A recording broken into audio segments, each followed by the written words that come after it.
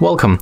In front of me I have Xiaomi Redmi Note 90, and today I'll show you how I can disable Google News on the smartphone. So when I swipe like that from the left screen, I get the news, the Google feed on the screen. So if you want to get rid of that, you have to simply hold the home screen, go for the settings, and then tap more. Here you'll find Google Discover. When you want to disable, tap like that, and as you can see right now, when you click down on the right upper corner and when you try to slide, it's not activate. So when you want to get it back, just do the same, follow the same steps.